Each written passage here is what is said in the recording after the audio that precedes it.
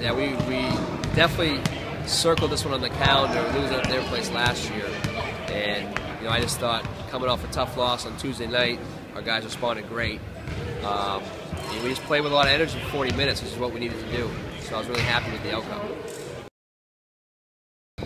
Yes, yeah. Well, I have a team rule that if you don't practice the day before a game, you can't start.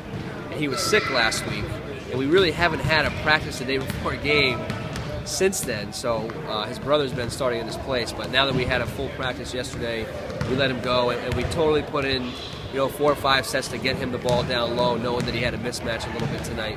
And I thought he did a great job getting position and finishing around the basket. Yeah, he's really maturing into, if he keeps this up, he should be, I would think, an all-conference player in the NESCAC. I just think he's doing everything. He's distributing the ball. Our transition game is great. He advances the ball. If you run the floor, he's going to get you, hit you in transition. And he just makes all the right plays. He's just such a smart player, and you can't teach that. He just has that it that, I got to do in the recruiting process.